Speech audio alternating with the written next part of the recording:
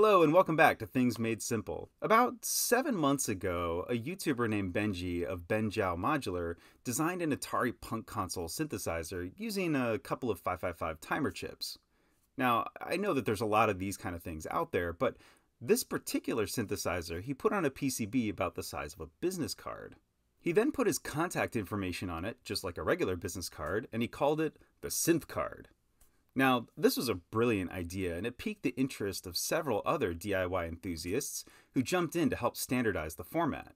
And since then, a few new modules emerged, including a triple VCO LFO by Carltron, and an 808 kick drum and an MS-20 filter by Juanito Moore from the channel Modular for the Masses. And in fact, a lot of the conversation about this that I've seen has been on the Modular for the Masses Discord. Now, our destination on this channel is still to create a EuroRack size module for the YM3812, with the screen and the keys and all that cool stuff. But seeing all the creative activity in the Discord really got me thinking and wondering. We've fit everything so far on a single breadboard, but would it be possible to fit it all onto a PCB about the size of a business card? Well, of course, this wouldn't be a video if you couldn't, so yes, you can. And this includes all of the functionality that we've talked about in all the videos so far. So let's get some business cards printed.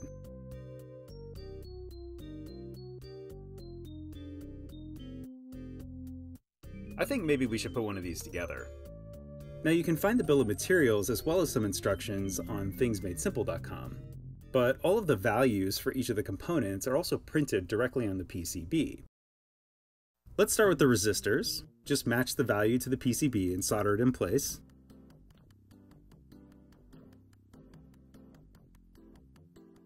Then we can add some diodes. Note there are two different kinds of diodes. There's the 1N4148, which is the normal sort of signal diode, as well as a 1N4001, which is a rectifier diode, and that just gives you reverse polarity protection on the power input. As always, be sure to match the stripe on the board to the stripe on the diode before you solder it on. Now for the ceramic capacitors. These are all 100 nanofarad decoupling capacitors, and they can pretty much go in whatever direction you want. But there are also a couple of larger electrolytic ones, and they're polarized, so be sure to make sure that the stripe on the capacitor is facing the white silkscreen on the PCB. Now we can add an LED. This one is also polarized, so the longer wire is going to go in the round hole, and the shorter wire is going to go in the square hole. The direction of the voltage regulator follows the shape of the silkscreen, so just make sure you have it in the right way around. When you put the ICs on the board, make sure to line up the notches. Then solder one corner on each side to make sure that they're flat.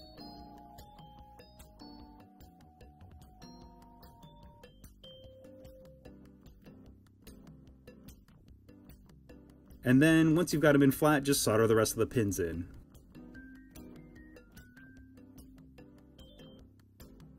I find this part to be quite satisfying, actually.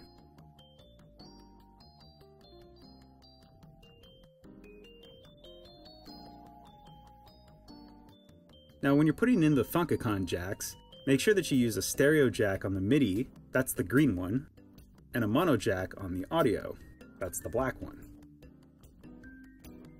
Now, solder in the pin headers for power, audio, and programming.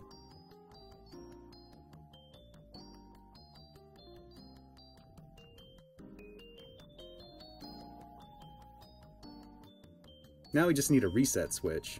How about this one? And that's all the soldering we need to do. Time to pop in the ICs. Make sure the notches on the ICs match the notches on the sockets. And as you're pushing them in, be careful not to bend any pins. Sometimes a tool helps to just kind of get them aligned properly.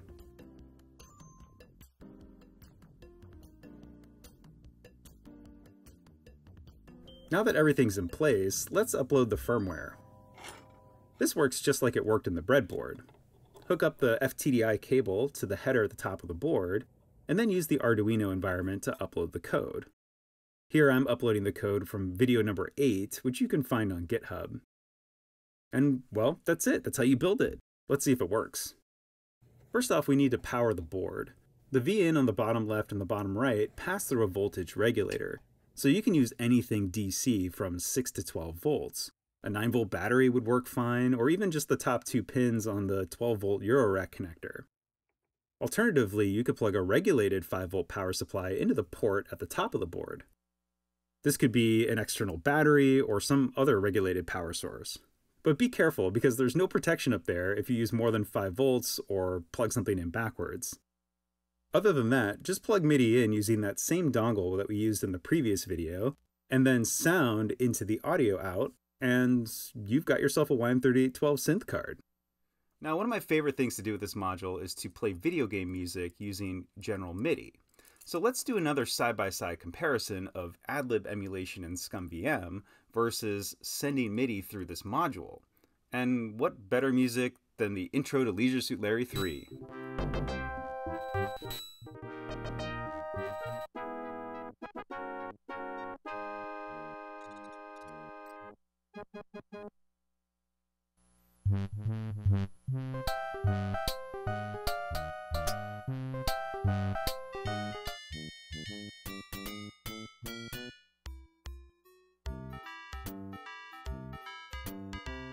Well, I have to say, I was personally a bit surprised by the differences here.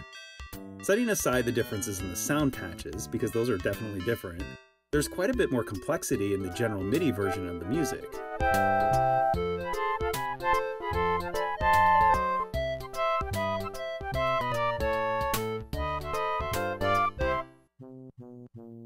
Like the middle section, you get that very simple melody in the Adlib version, but the steel drums and some extra percussion in the General MIDI version.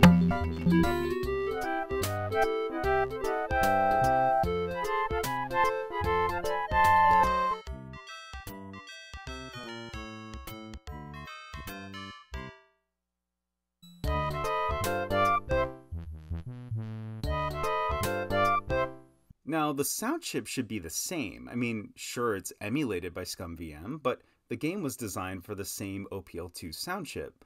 So it makes me wonder why the instrumentation was toned back so much for the Adlib version when clearly the sound chip is capable of doing so much more. If anyone knows why the instrumentation is so different, leave a comment. I'd be fascinated to hear about it. Okay, so if you're asking how you get one of these, it turns out to be super easy. I've added a SynthCard folder with the schematics and the Gerber files on GitHub. Just download the SynthCard YM3812.zip file and then drag it to this little spot here on JLC PCB, or whatever PCB manufacturer you want to use. For the record, JLC PCB is not sponsoring this video, I just happen to use them. Anyway, this is going to take you to an order form. Now my only request here is that you choose lead-free Hazel instead of the with lead version. That way you can safely handle the boards without worrying about lead poisoning and stuff. Other than that, choose your favorite color. You can click specify location on the remove order number option. Actually specify it in the Gerber file. And then for about $3 plus $16 in shipping and handling, you can get not 1, but 5 copies of this SynthCard sent to your doorstep. Now, this isn't really a promotion because I kind of get nothing out of this deal. But if you want to like this video and subscribe, and then maybe pass the extra boards on to your friends so that they can like and subscribe too, well, I'd super appreciate that. Other than that, build it, share it, and relive those OPL2 glory days. I also want to send another big thank you out to the SynthCard community for creating the standards and inspiring so many cool projects, especially Benji for coming up with the idea, and Juanito for fostering the conversation on the Modular for the Masses Discord. And Carltron for creating this awesome KiteCAD PCB template that I started with for this board. It made the whole process super easy. If you want to join the fun, head on over to the Modular for the Masses Discord. And as always, I've written everything up in an article on thingsmadesimple.com, along with some extra instructions and a bill of materials so you know what parts you need in order to build the board. Well, I hope I've inspired you to build your own General MIDI Adlib SynthCard. If you do build one, leave a note in the comments. I'd love to hear about it. Thanks for watching, and I'll see you next time on Things Made Simple.